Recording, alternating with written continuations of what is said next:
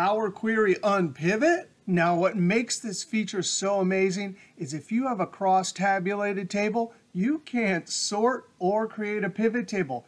But if you unpivot, then all of the data analysis tools will work.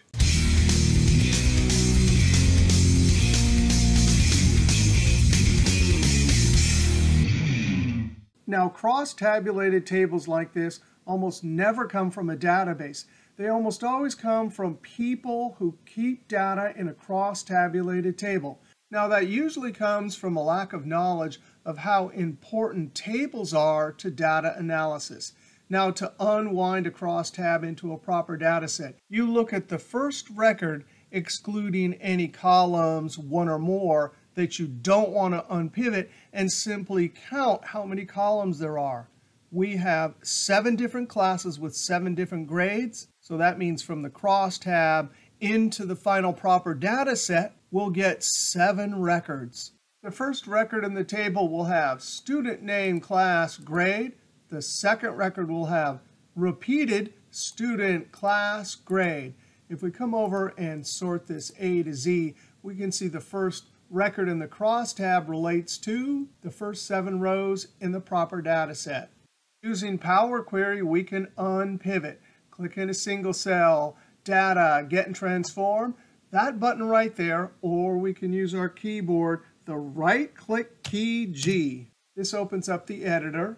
We definitely want to change the name, something like Grades Unpivoted. And because all these column headers should be in a single column, we select the first column, Student, Transform, over to Unpivot Other Columns, or we can simply right-click, Unpivot Other Columns.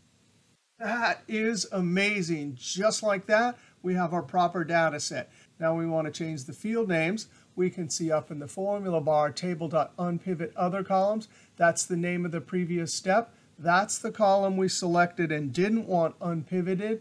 And these are the 2 names. So we double-click, class, grade, enter.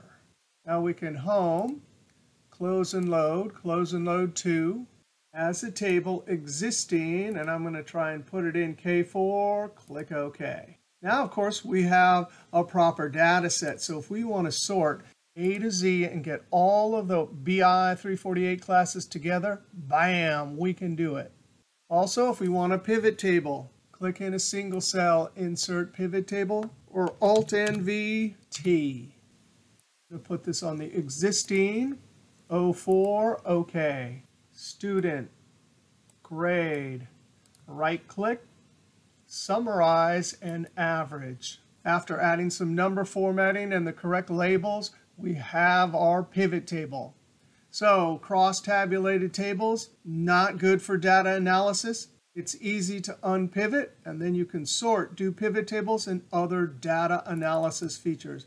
Now there's one homework problem. You can try it here. All right, we'll see you next MECS video.